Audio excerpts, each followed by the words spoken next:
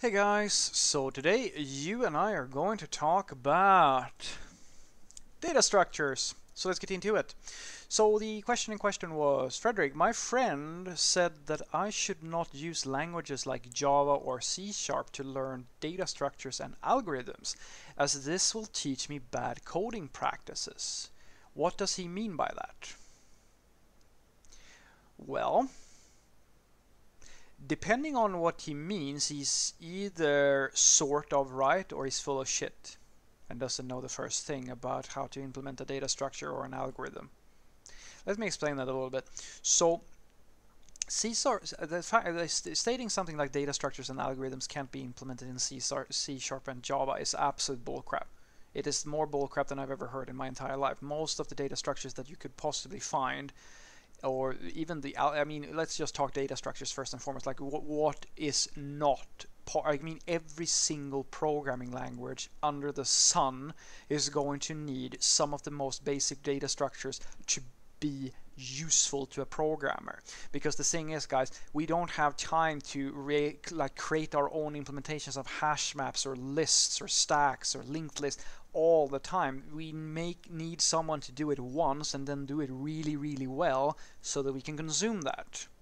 That doesn't mean that just because someone did it that we can't reinvent it ourselves. Because as you can probably imagine, if someone did it once and it's part of the standard library and the thing that you actually use in order to do your work, well, if you shift click into that fucking thing, you're gonna see the source code. I mean, you don't copy paste it if you're going to learn how it works, but you could use it for inspiration and then make your own version. Ta-da!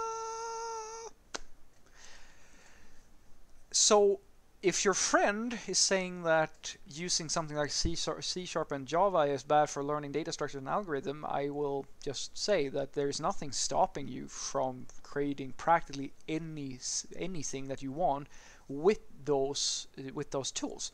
The thing that might be the perspective here, which is sort of correct, is that if you are looking to squeeze the living shit out of every single clock cycle on your CPU and learn the absolute fastest way of creating a algorithm or an implementation of a data structure or something like that, you will most likely be better off using something like C or C++, similar sort of languages, where you have certain constructs and lower level concepts part of your toolbox. And in that environment, you could, in theory, create some data structures and some very performance solutions, depending on how, it all depends, like how far down the rabbit hole are you going to go. If you're, because guys, for most of you, using literally any programming language, especially Java and C#, considering that they are among the biggest languages there is, in Java, especially in like the education system and so forth, you can implement practically any data structure and algorithm that you're going to find on any tests. Most of them, at the very least, at the very least, the basic to intermediate level, in school and so forth, and I can promise you all of them are going to be possible to make as part of a coding interview and something like that. And here's the kicker, guys. Once you realize that data structures and algorithms, the basics, that's where most of the developers stop. Knowing the basics is what will get you the job. And then once you're inside, most of us, we don't spend all our time learning even higher concepts within the more famous algorithms and the data structures and so forth. Like, we're talking about learning the basics about data structures and understanding algorithms that solve certain problems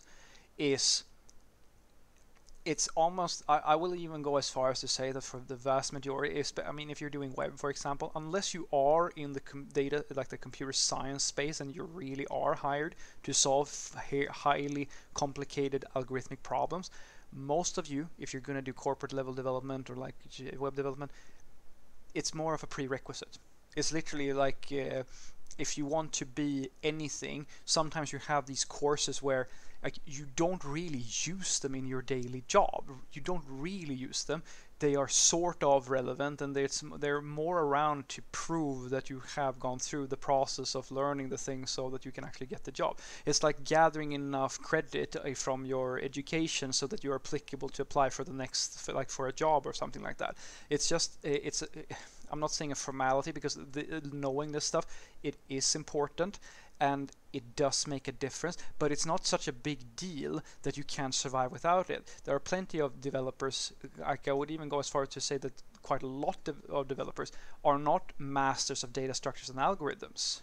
The really enthusiastic ones and the ones who are very academically inclined really go into this, and in some cases you will have to know these sorts of things, especially if you want to work at, say, Google or Facebook and so forth, where they're sort of famous for making sure that you know this stuff. But how you implement it, you can implement it in any language. It's like, Java and C# are fully capable of implementing practically any algorithm and practically any data structure that you could possibly want. Because if they had not been able to do that, well, they're not really all that useful to the vast, like, as general purpose programming languages now, are they? So what I want you to take away from this is that your friend either has a very, like, even like, I would say he or she is leaving some information out. It is true that if you want to really performance optimize an algorithm or a data structure, making it in a language such as say C would be a very good choice. But to state something as that you can't really, that it's going to be an anti-pattern, it's going to be bad for your learning to use Java or C# is complete bullshit. Complete and utter bullshit. Anything that you could possibly need in order to pass practically any exam, unless we're talking like really high level stuff, and any type of code interview that you could possibly go through, even at Google, will be possible to learn through Java and C#, and practically most of the languages will be, quite a lot of the languages will be able to teach you this sort of stuff, because most of the data structures and algorithms that are part of the normal process are actually in these languages. So if you want to learn how they work in the most advanced, the way that at the very least the good people who created these languages and did it, go and look at the source code for your linked lists and your hash maps and what have you, because they're all there in the standard libraries of the language. Have a great day.